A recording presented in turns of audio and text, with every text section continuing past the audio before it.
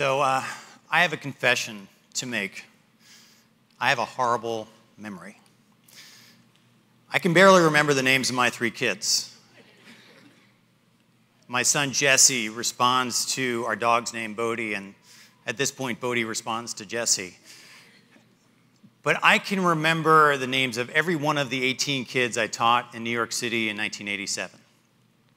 You see, those kids had the odds stacked against them. 50% of them wouldn't make it from their freshman year to their senior year, and very few beyond that would go on to college. One of those kids in particular haunts me to this day. His name was Jody. Now, Jody was a good-looking kid, a nice kid in a lot of ways, but he was also a drug dealer. On the last day of school, I pulled Jody aside and I said, "I love you, man, but you're going to be dead or in jail if you don't change your path." Jody just smiled and walked away. You see, Jody and those kids in New York, they set me on my own path. They forced me to wrestle with some questions like, was I even making a difference teaching? Were these kids on a conveyor belt of poverty? Was this system possible to change, or was it too entrenched? If other countries were passing us by, what were they doing that we were not, and could we adapt? It pushed me to go on to graduate school in public policy. I actually had an opportunity to go visit some of the high-performing countries like Singapore, Shanghai, and Finland. And I'm very much still learning, but here's a little bit about what I know. Why is this so hard to change? Well, any system that's been around for a while is going to be hard to change. Our public education system has been established for 180 years. So the grooves are deep. The politics and the power structures are deeply entrenched and interlocked. This is especially hard because this is an American system of public education. You see, remember that we were escaping King George, a despotic king. So local control is incredibly important. So we have an inherently difficult system to change that by design has diffuse control over it. Now, the US had one of the best education systems in the world up through the 1960s. And as we started to lose a little bit of ground, we responded. We're competitive. And I'd say there were 2 big strategies we tried. The first is the federal strategy. In 1965, Johnson established the Elementary and Secondary Education Act. Under Bush, it was called No Child Left Behind. Under Obama, Race to the Top. And I would argue that those things actually did a lot of good. They forced us to raise standards, invest in early childhood, but they had limits.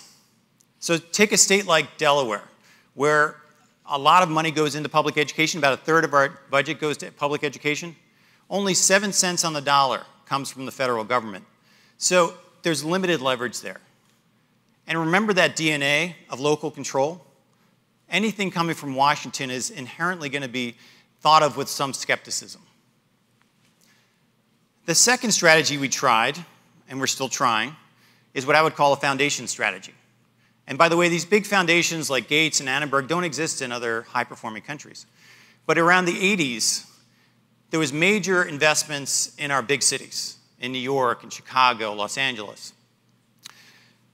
And those investments, again, I think produced some great innovations, some new ways to think about designing schools, train teachers and leaders. But there are limits to that strategy because we want to have a coherent national strategy that moves quickly. And we have 14,000 districts in this country. So a lot of people think that Delaware has too many with 19. Across the border in New Jersey or Pennsylvania, there are hundreds. And so investing deeply in a few big cities is probably not the best and only way to get to a coherent, rapid strategy. I'd argue that there's a third strategy, what I would call a state strategy. And I'd say that it has equal doses of help, heat, and hope. And I'll try and unpack that for you a little bit. So help. One of the first things we do as a nonprofit foundation is get people together. You see, the public sector, they're busy educating kids every day. And the private sector, they're running businesses. As a nonprofit, we can bring people together to wrestle with a common vision. And that's important. It's foundational. But just recirculating our current ideas has limits. So we try and bring the best thinkers from around the country and around the world to inform our thinking. We actually created an international advisory group that includes some of the best thinkers from Singapore to Switzerland. And let me give you a little sense of some of the things we're learning in that process. The first is somewhat obvious, that people matter.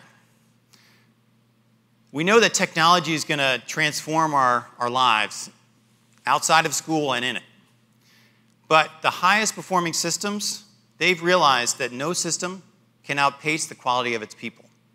So what we've learned from places like Finland is that you have to be tough about who becomes a teacher. You have to invest in them. You have to create a career path so that our best teachers don't have to leave the classroom to become a principal or an administrator in order to take care of their family.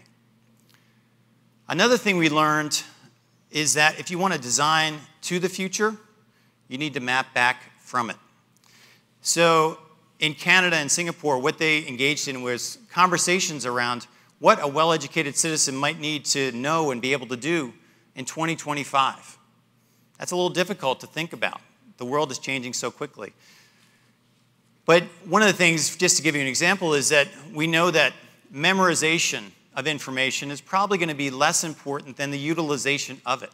Be able to use information, because we have information coming from us and at us 1,000 times a second. So if you think about that, just one example, how does that inform how we teach our kids, how we train our teachers, how we assess what success looks like? We actually engaged in that process here in Delaware, and we're in the middle of that process, and it's called Ed25. Education in Delaware in 2025, and I invite any of you to engage in that. There's actually some conversations going on as we speak. But help is incredibly important. Getting people together, thinking about new ideas, foundational. But as I said, this is a really tough problem to solve. So you need some heat. And I'll try and provide some color on what that might look like. In 2005, we got a group of those public and private players together. And we had a great facilitator, an expert in leadership by the name of Marty Linsky, who was a savvy New Yorker, facilitating a conversation with us. It was our first meeting. And he asked us a softball question, which was, why are you here? And all of us gave our flowery answers that we wanted to see all kids learn. And he, Marty, patiently listened to all of us. And then he said, you're all full of crap. He said, none of you are really exercising the leadership necessary to get to that higher goal. He turned to the business leader and he said, are you really willing to go back to your colleagues and say we need to raise taxes in order to invest more deeply to get the goals, reach the goals you want to? And he went to the union leader and said, are you really willing to talk to your members about accepting more accountability to engender that deeper investment? All of us shifted in our seats a bit. In fact, some of us actually cried because we were caught in our own hypocrisy. We were privately acting in a way that was inconsistent with our public acts.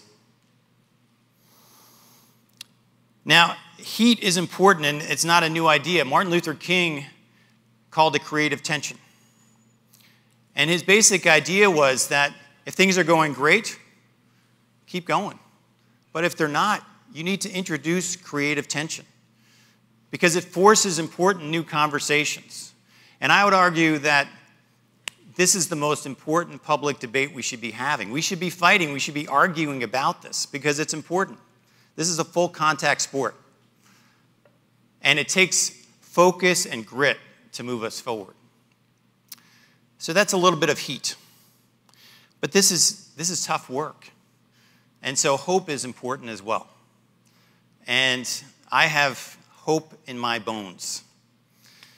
Like many of you, my father's family came here with nothing. In his case, Puerto Rico to New York City. Through the GI Bill, he was able to go to college. And that one act changed not only his life, but all of us that followed him. My 3 kids, from day one, they know they're going to college. I have hope in this state, in this system of public schools. You see, over the last 10 years I've been here, even in the last few, there are more kids getting high-quality early care than they ever have. There are more kids taking college-level courses than they ever have. There are more kids going to college than they ever have. And our dropout rates and our graduation rates are the best they've been in 30 years. Now, I don't want to overpaint this because our achievement gaps are real and our overall numbers aren't nearly where they need to be, but we are moving as a system. I also have hope because of those kids in New York. A couple of years ago, I was fortunate enough to go back to a reunion of that program. It was called New York City Outward Bound. It was at a fancy hotel, the Plaza Hotel in New York. And one of the keynote speakers was one of my students. His name was Chris. Now, Chris had come to that neighborhood with nothing, and he was going to be staying with relatives who had very little. He was living in the same neighborhood I was living in, which had the highest crime rate in New York City, Washington Heights. And he was going to be attending that high school that I talked about. So in his comments, he said, I thought by the time I was 18, I was going to be homeless. Now, the good news is he wasn't homeless. He not only finished high school, he finished college. He's married, has a couple of kids. He's now an art director at the Wall Street Journal. The better news is that he wasn't alone. That group of 18 grew to 150. We created a school within a school that was built on leadership and service. And 90% of those kids in that school, where 50% weren't even making it to their senior year, were going on to college. Chris and I had a chance to go out for a beer. You see, now he was in his 40s, I was nearly 50. We went to an Upper East Side bar. We were watching a basketball game. It was the NBA playoffs. And we were reminiscing about that group of 18, that first 18. And it was great that Alex had come back from Iraq unscathed, that Edwin, who we knew loved art when he was in high school, actually was now an art teacher. We went through all of them. We got to the last one, which frankly I was hoping halfway that he didn't know the answer to my question, which was, so what happened to Jody? Without averting his eyes from the game, he said, he's a cop. I said, he's a cop. I practically spit my beer across the counter. He said, he works at night. Why don't you give him a call? And before I could even respond, Chris hit speed dial on his phone, and he gave me the phone. I went outside because the bar was kind of loud. And I started to listen to the phone ring. Jody picked it up, speaking in Spanish because he thought it was Chris. And I tried to explain who I was. And before I could even answer fully, he said, Mr. Herdman, this is crazy. I felt the weight of 25 years of not knowing whether he was alive or dead melt from my shoulders. You see, I believe that education can change the trajectory of individuals' lives. And I believe that systems can change. But I believe it requires that mix of hope, help, and heat. You see, heat without some hope and help just burns. And hope and help without a bit of that heat has the real potential to just perpetuate what is. But I believe that together, imagination can overcome inertia, and that determination can overcome our divisions, and that love can overcome fear. You see, I look at this challenge as not a condition that we need to accept. I look at it as a problem that we can address.